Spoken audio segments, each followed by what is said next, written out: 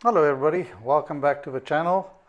This week I received this thing called a LoRa 32V4. We've used the V3 for a long time now. That's sort of a default of a beginner's Meshtastic node, but there's now a V4 out, which is pretty cool. So it comes in this little case and it looks like this.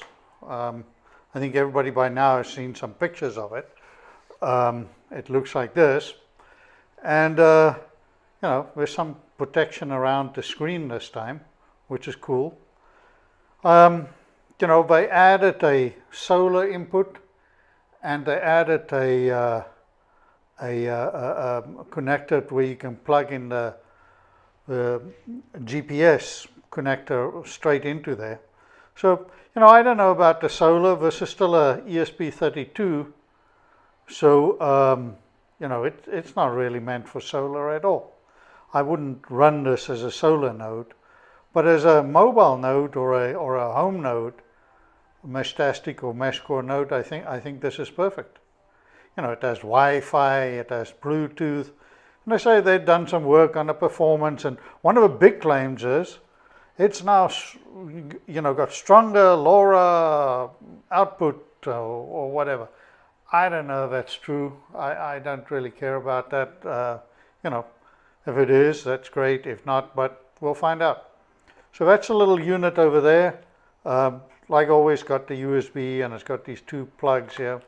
So I printed this little case, which I just found online. Little buttons in there. I just did a quick print there. That's the back of a case, and it comes with this unit comes with this little antenna over here. The standard little antenna, but we're not going to do that. We're going to put I've got this little pigtail thing. You can look in the description. There's links to this kind of thing, and then I got a nice beefy 3000 milliamp hour battery that I want to connect to it. So obviously this, first of all, if we wanted to start the build, we're going to have to drop that in there, the antenna, and you can see inside there, it just goes inside there, so that we can get the antenna through. So I'm not going to put the washers on because you want the length of this that sticks out. You want it as much as possible. So I'm going to just screw this on. And quite honestly, I haven't even turned this unit on. I have no idea if it's even working or not. I have not turned it on at all.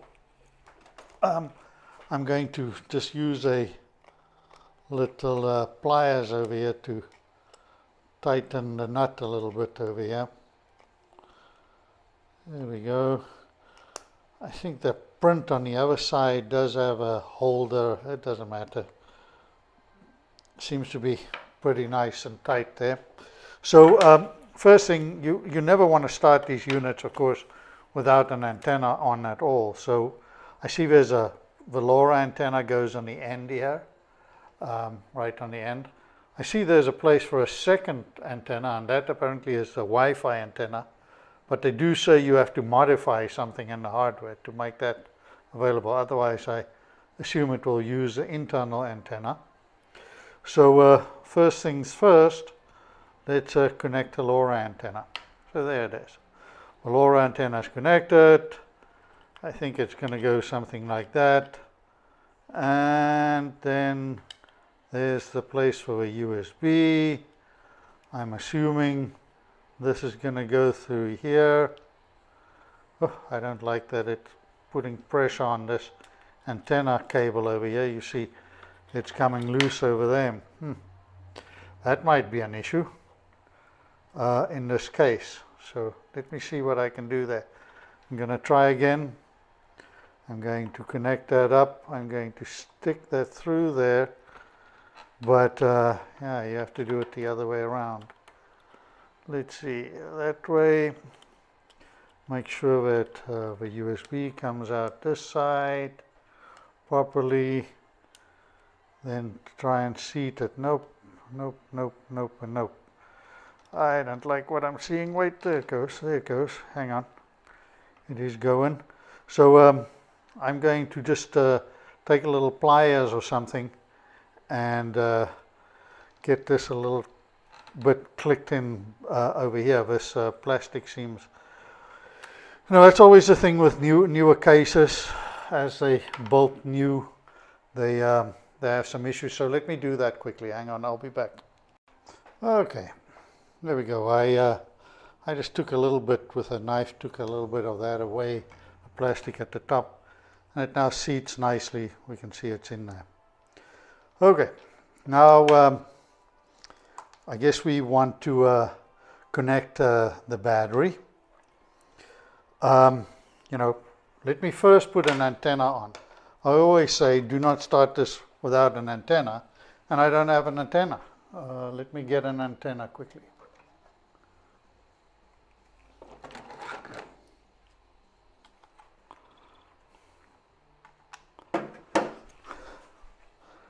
I'm going to use this little 915 antenna.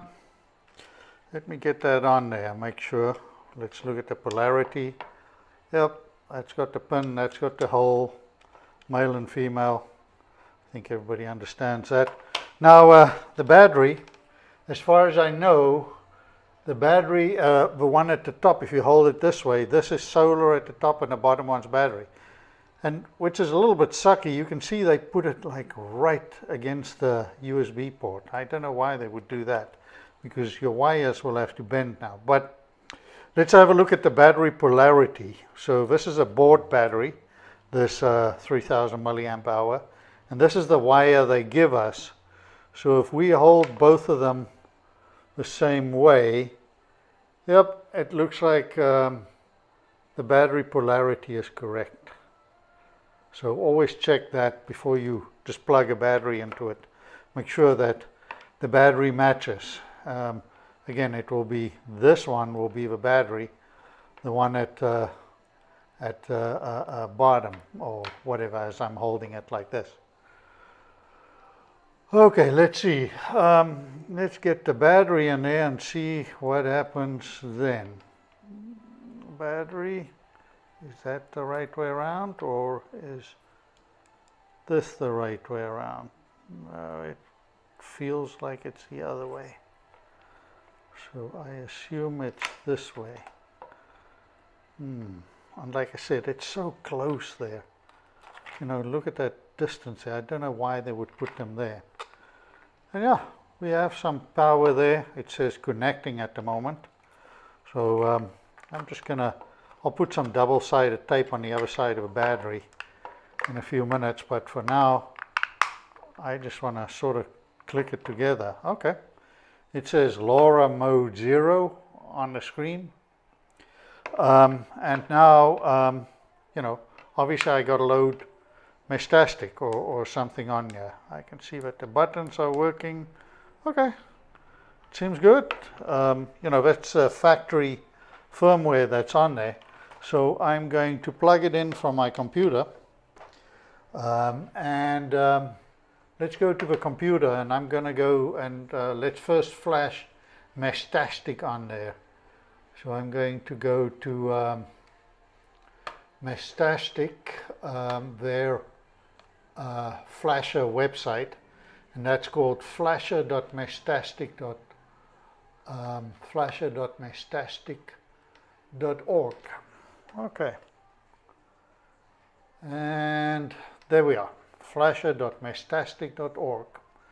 Okay, so select device. They have an auto detect now, but let's go ESP32.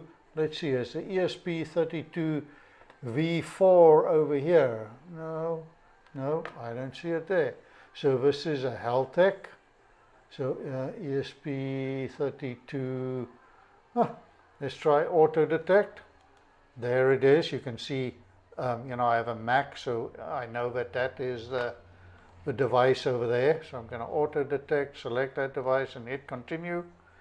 And what is it going to do? Is it going to, it says no, it doesn't want to auto detect it. Let's try that one more time. It says nope, it's not auto detecting this.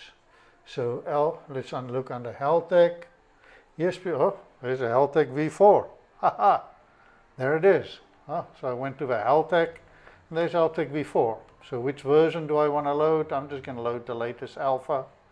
I'm going to hit flash. You can read all of this, of course. I'm going to hit continue. I'm going to say full erase because this is the first time I'm flashing this.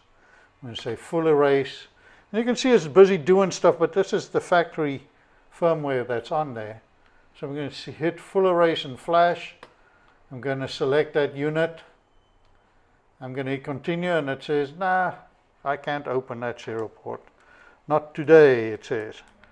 So let's try this another time. I'm going to hit the reset. And it seems like after I hit the reset button, which was the bottom one, it accepted the device, and it says erasing flash. So one thing I do know is this thing has now PS RAM on it. I know that it now has double the memory on it. There's a lot of cool things that they've added, you know, but I don't know if it makes such a big difference at the end of the day.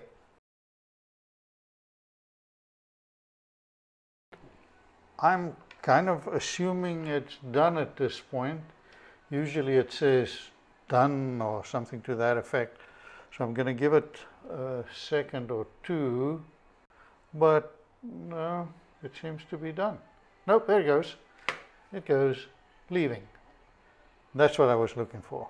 So I'm going to see that it does an auto reset there, and I can see that the screen is now on. And it's talking about the welcome screen. This is the default LoRa stuff. So let me see if I can find this device now on my phone. Okay, I'm going to go into the Meshtastic app over here, and I think I have to set my down so you guys can see this. Okay, going to go into the Meshtastic app. I'm in there, maybe a little bit brighter than that, something like that, I guess.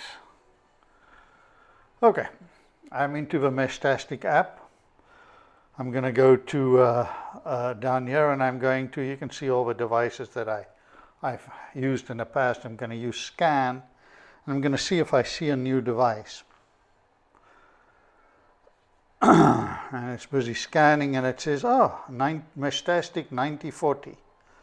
Let's try and connect to that guy. Good, and it's showing a pin over there. What's it? 623, 428. Okay, 623, 428. Boom. That's the pin that it's showing. Let's see, and it seems we are in. So I'm going to go into, you can see it turn green down the bottom here. We're going to go into LoRa, and I'm going to select my region, and I will say United States, and I will say save, and I think that will probably reboot the unit.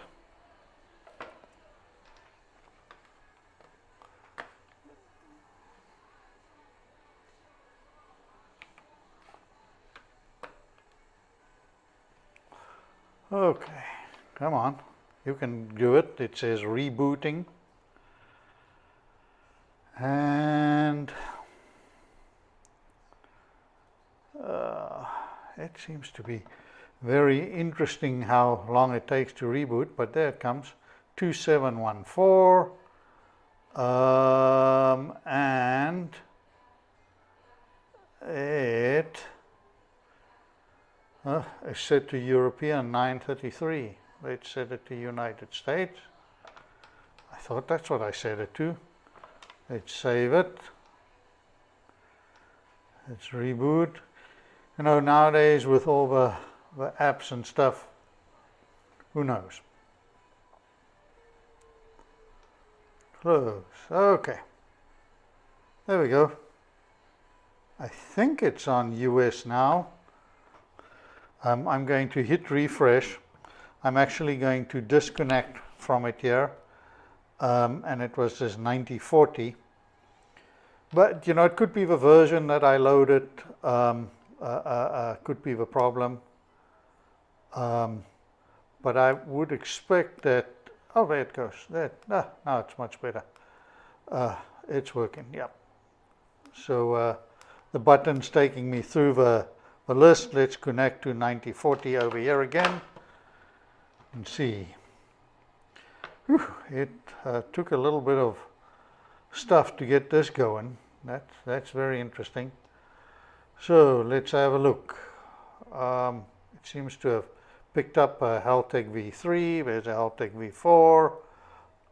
Let's go back into configuration. Let's go back to LoRa and make sure that this thing is set to United States. There it is, United States, and that's 906.875 is the frequency. So yeah, you know, the rest of the stuff here, you know, this is just default stuff. It you know, it will start auto discovering nodes now. This seems to be working now. They always take a second, but what's interesting is on the screen now suddenly there is this PS RAM, which is not, I don't believe it's there with the Heltec V3. There's a PS RAM over there, which means you can now make this a store and forward server. It has that extra memory, so you can use it. And there's the time. Of course, we have to set the time properly, and that's, I think under device, you got to set the time zone. I'm just going to use the phone's time zone, and that should set the clock properly. Yeah, you can see it's discovering new nodes now as it goes along. When it reboots, it will use the new time zone. So yeah, it looks to be working. I will give you my feedback in a few days. Let's show include unknown. We can see, yep, it's picking up a lot of nodes here. We can see where it's picking up a Tampa node. So yeah, I think this is great. I will give you my feedback in a few days on this, and let's see where we go with it. It seems to be nice. It's already running. I'm just gonna, you know, double side tape the battery on and put a screw in there or whatever, and be happy. Okay, thanks for watching this week, and we'll speak soon.